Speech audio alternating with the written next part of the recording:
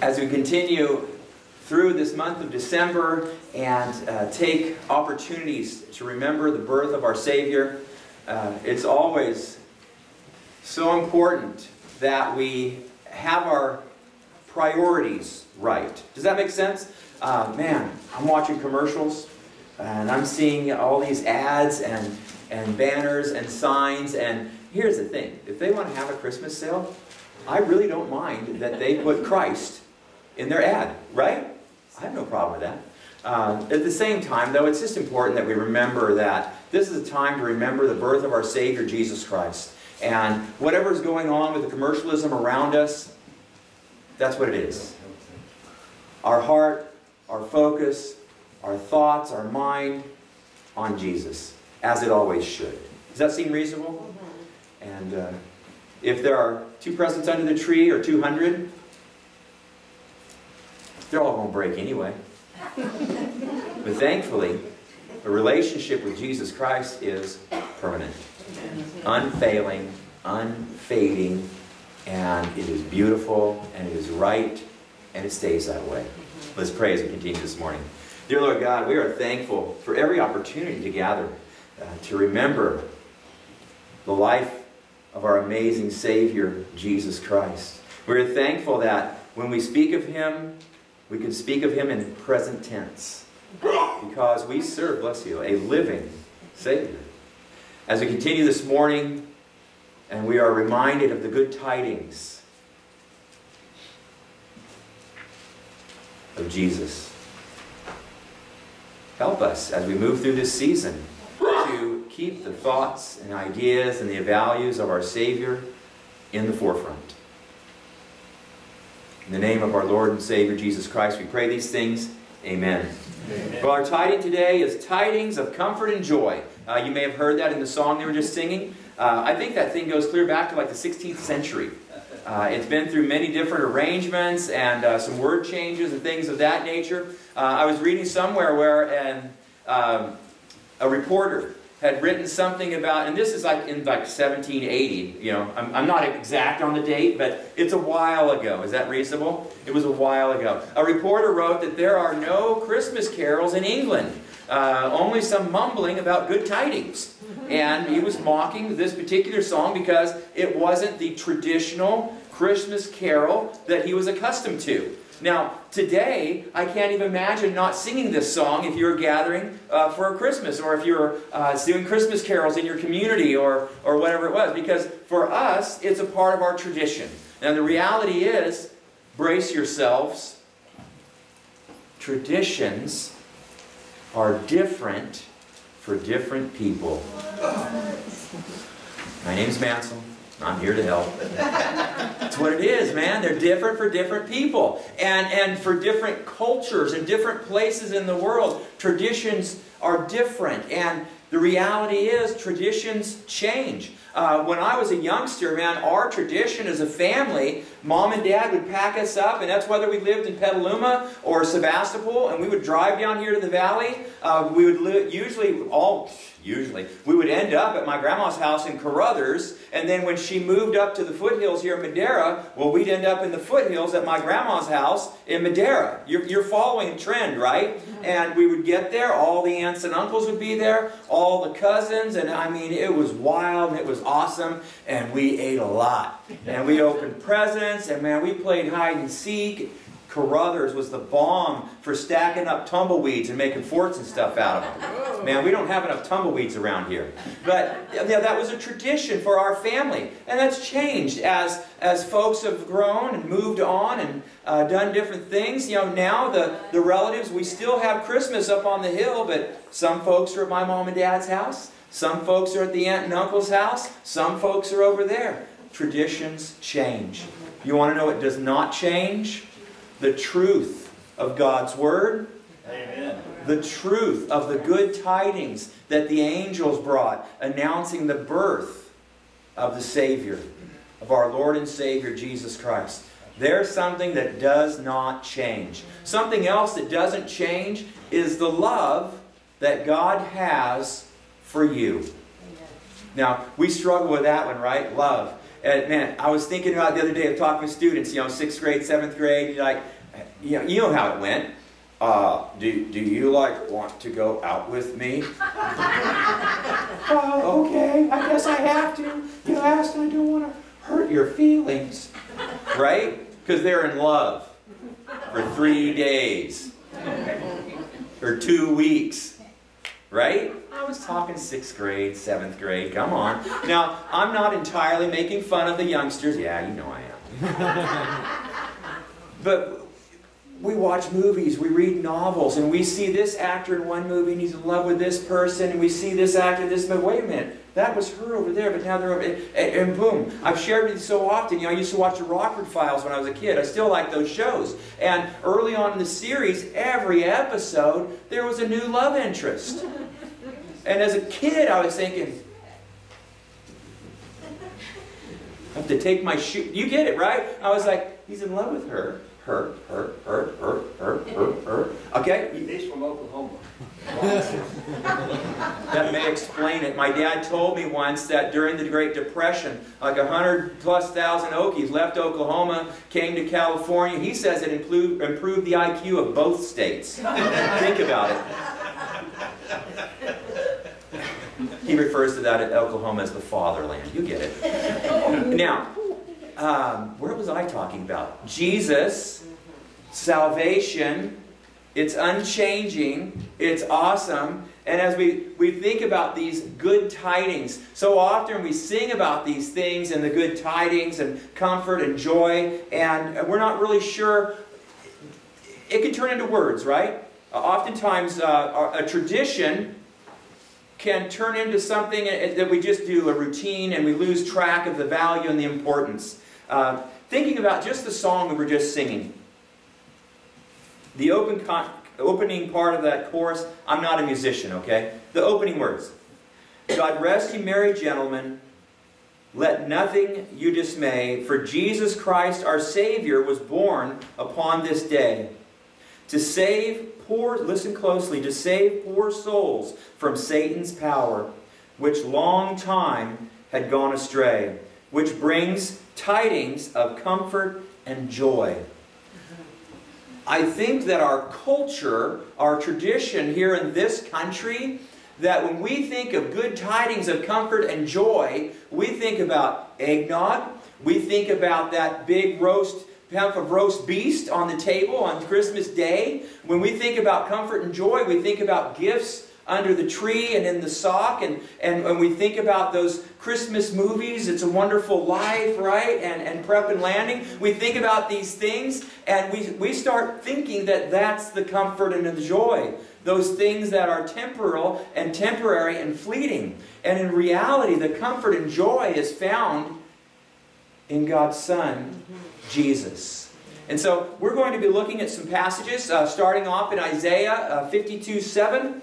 And then we'll roll into Romans and some other places. And we're going to be looking at what are these good tidings. 52 verse 7 in the book of Isaiah says this: How beautiful on the mountains are the feet of those who bring good news, who proclaim peace, who bring good tidings, who proclaim salvation, who say to Zion, your God reigns. Now, there is a good tiding, right? Proclaiming peace, proclaiming salvation, shouting to Zion that God reigns. Well, who else should be reigning in your life except for the great I Am? Does that make sense? The God of Abraham, Jacob, and Isaac. That's who should be reigning in our life. And I love when it talks about how beautiful on the mountains are the feet of those. Now, you don't have to raise your hand unless you want to, but raise your hand if you get a little bit wigged out about feet, or if somebody's seeing your feet or having to touch someone else's feet. Now, think about how big this wording is, right? And especially in the time frame when it was written thousands of years ago, right? Folks running around barefooted, sandals, etc., sharing the road or the paths with beasts of burden. Is that a good way to put it? Oh my goodness, you know what that just made me think of? It's an inside joke. I'm not going to talk about it. That's why my dad was not allowed to help with the offering today. I didn't want him to monologue about it. So, think about it. How beautiful on the mountains are the feet of those who bring good news. Are their feet beautiful? Or are they beautiful on the mountains because of what they're bringing? Man, I think it's the message they're bringing. Good tidings of peace, of salvation, shouting to Zion that our God reigns. Think about it. Every time you step out of your home, if you, ladies, I'm not being chauvinistic with this comment, but if you're concerned that you don't have just the right pair of shoes to go with that outfit, think about this. If you step out in faith when you leave your home, and whether it's going to the market or the workplace or wherever it is you're going, or you get those hot liquids that they sell down on the corner of 41 and 12. I didn't know how much those things cost. Oh, it hurt me. I'm so glad I have a taste for Pepsi. It's a lot cheaper and good for you too. Does it make you smart like donuts? I was talking about the scriptures, weren't I? But think about this. When you step out for your day, no matter what troubles, I was almost going to rhyme. It wasn't intentional. I'm not going to do it. No matter what troubles may be on your heart or affecting the day to come, but think about this. When you step out in faith and you bring good tidings with you wherever it is you're going, proclaiming peace, proclaiming salvation, and shouting that to Zion that our God reigns, how beautiful on the mountains, right, are the feet of those. Or how beautiful on the chose are the feet of those. How beautiful in the marketplace, at the school, on the school campus. How beautiful even Fresno. Think about it, even in Fresno. Now you know we're not changing what the Word says, but you get the idea. Man, we take this story of peace and salvation with us everywhere we go as Christians. This is recorded in Isaiah. Man, this is, bless you, way back in the Old Testament, and reminding us of how important it is that we shout to Zion that our God reigns. Now, does that mean that you're in the middle of Walmart and you need to climb on top of a display and just shout it out loud? Our God reigns. Well, that's between you and God. And I don't know about you. I'm not arguing with God. He definitely pulls rank on everybody else and everything else. Is that a fair statement to make? And as we're looking at this, though, there are so many different ways to shout to Zion that our God reigns. Oftentimes, the most effective way to shout to Zion that our God reigns, opinion, call it what it is, right? It's through our choices, through our conduct, how we treat other people, how we take steps to mirror Jesus in our everyday walk, in our, I'm going to go there, in our speech. The way that we talk, the words that we choose to use, even when we're not at church. Even when our mother, no matter how old she is, can't hear us. You get where we're going, right? That's how we shout to Zion that our God reigns, is by allowing people to see and recognize that we are different. And that we have been changed, transformed, is that a good word to use? All right. Through the power, the love, and the grace and mercy of Jesus. Amen. That's where it's real, people. We're going to roll over here into the book of Romans. You could read the whole chapter, right?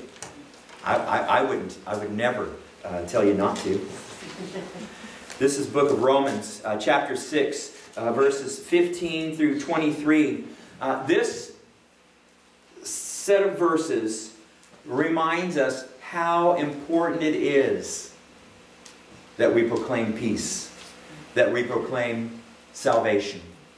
It reminds us why it is that the angels came, as we read last week in Luke chapter 2. The angels came and proclaimed this great thing that a child has been born that would bring salvation.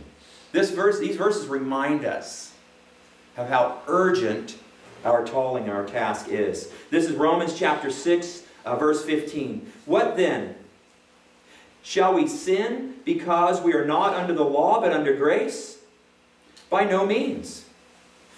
Don't you know that when you offer yourself to someone to obey him as slaves, you are slaves to the one whom you obey, whether you are slaves to sin, which leads to death, or to obedience, which leads to righteousness. But thanks be to God that though you used to be slaves to sin, you wholeheartedly obeyed the form of teaching to which you were entrusted. You have been set free from sin and have become slaves to righteousness. Now I know that the word slaves carries a very negative connotation today. And I already know the answer is raise your hand if you want to be a slave. Okay? Nobody's shooting their hand up. But the idea makes such great sense. When we were reminded at the time these passages were written, slavery was commonplace all over the known world. I mean, it was just the reality that people lived in. And think about speaking in such a way that it would touch someone's heart and life and walk exactly where they were. We have the choice, right? We can live in the bondage of sin, and here's the reality. Without Jesus in our life, without a personal relationship with Jesus Christ, we are slaves to sin, with the ultimate result being death. We kind of just read that, didn't we? And think about this. And I believe that it says that through obedience and the understanding and the hearing of the teachings, how we find salvation in Christ Jesus. And you know I didn't quote it directly because I'm not good at that. It's the brain. It don't work so well. I like to blame that on the blonde highlights, but I'm starting to think it's not blonde. It's strange, but life goes on.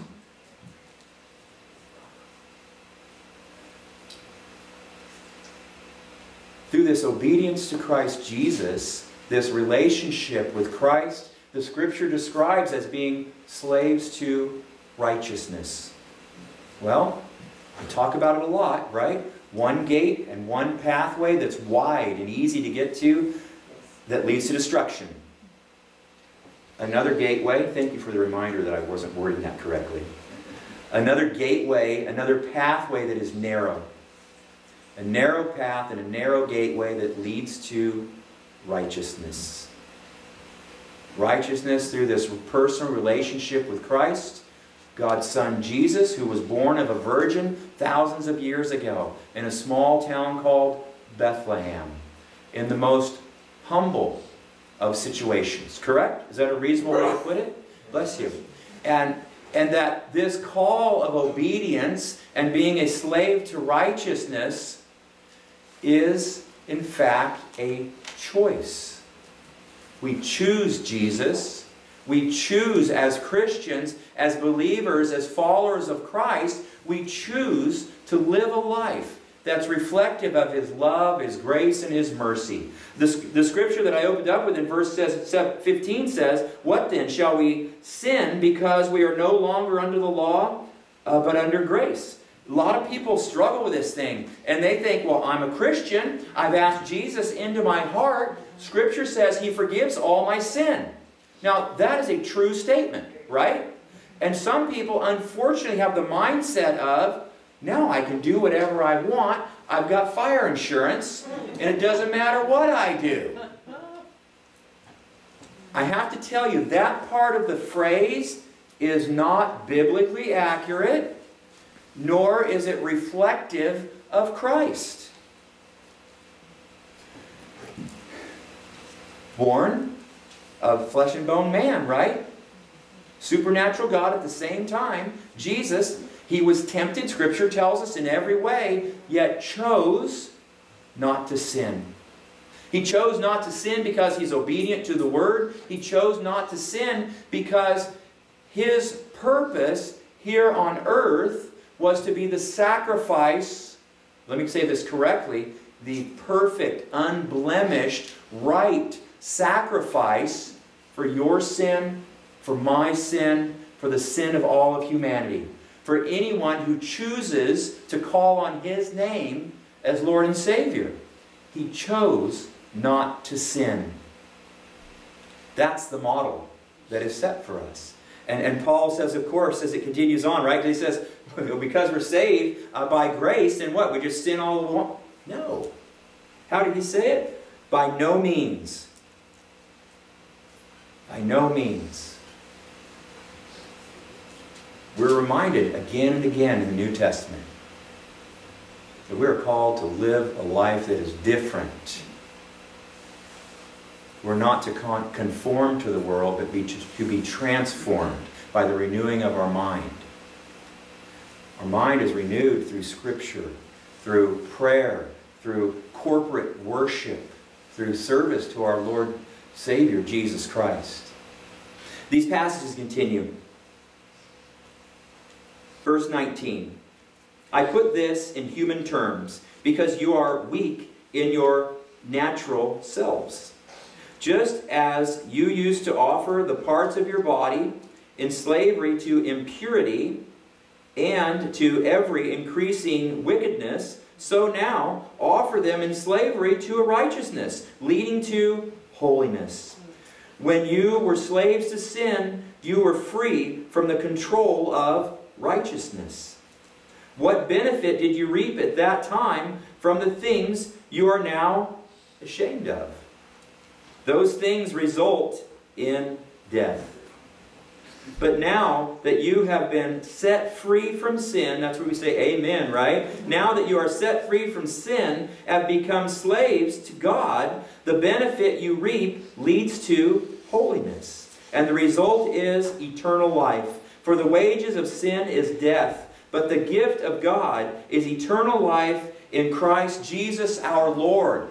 Amen. It's appropriate and right, because that's a part of the good tiding, isn't it? That we have salvation available through God's Son, Jesus, born in Bethlehem, born in a miraculous way, born to a virgin. People came and found Him and sought Him out even as an infant to worship Him, to meet Him, to be in His presence. We're still talking about Him today, thousands of years later. Now you know that's not normal. He wasn't a king of a country. Well, king of the Jews, right?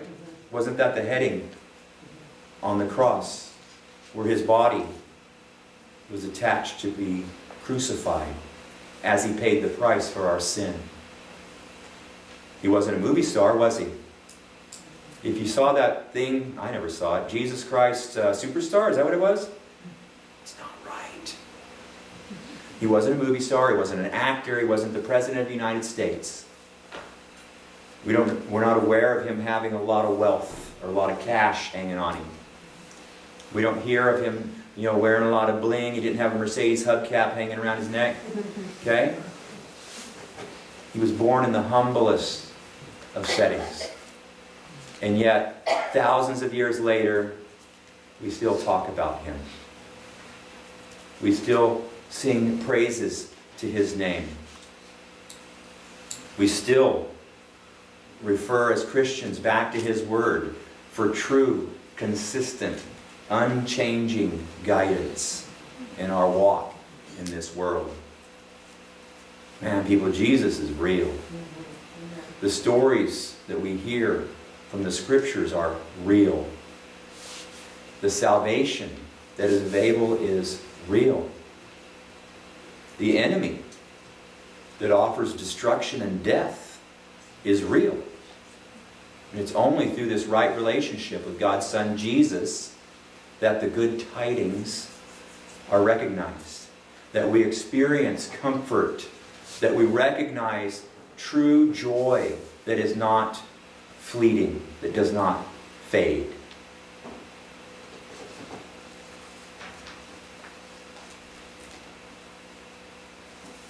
Seems appropriate to roll back to John chapter 3, verses 16 and 17, as we're reminded of these good tidings. For God so loved the world that he gave his one and only Son, that whoever believes in him shall not perish, but have eternal life.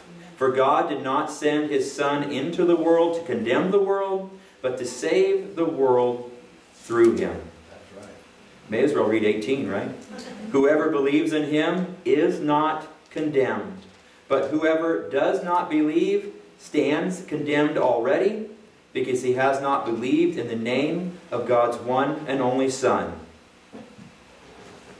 I would encourage you to go ahead and keep reading. You're welcome to do so. The good tidings come in the form of an amazing, miraculous, loving Savior. His name is Jesus. Angels sang about him and sing about him. They announced his coming. They announced his birth. They went to others to give them their task and job in this world and in this process. As we continue through this time of Christmas, I would encourage you, man, put on some beautiful feet. Proclaim peace. Proclaim salvation. Shout to Zion, right? Our God reigns.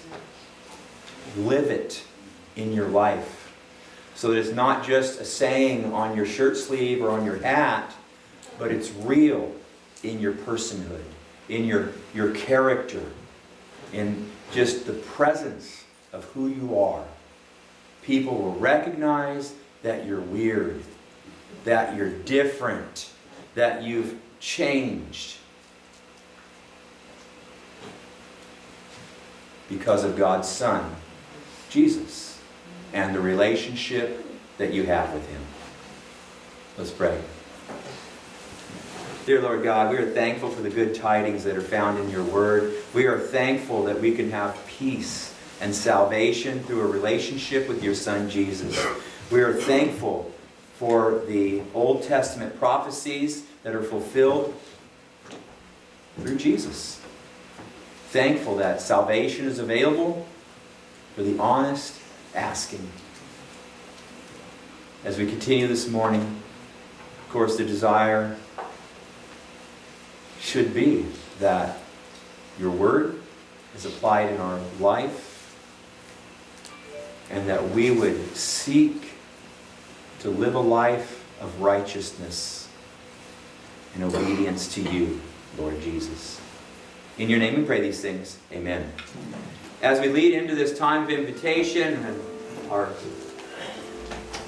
musicians come forward, this is a time set aside for you to share whatever decision it is that God has placed on your life. It could be that you're here this morning and maybe you've been a member of a church for a long time, or maybe you've never been to church before in your life. It don't matter. Going to church isn't what makes you a Christian.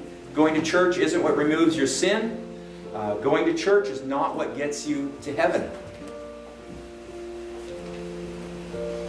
What is important is that point in time in your life when you honestly believe in the name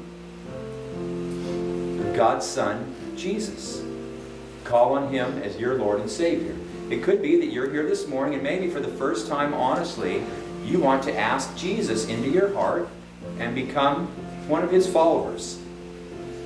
It could be as a new believer, perhaps God is putting the call of baptism or church membership on your heart.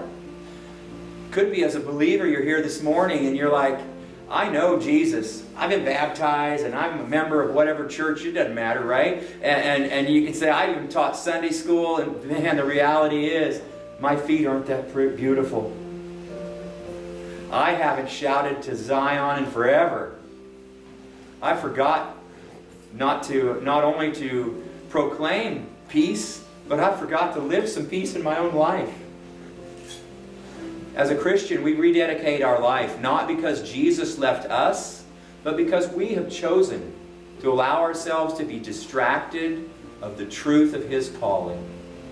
And we rededicate our life Again, not because He left us, but because we want to come into a closer walk with Him. Could be you're here this morning and maybe it's a time when you just need to come forward to the altar and lift up a prayer to the Lord.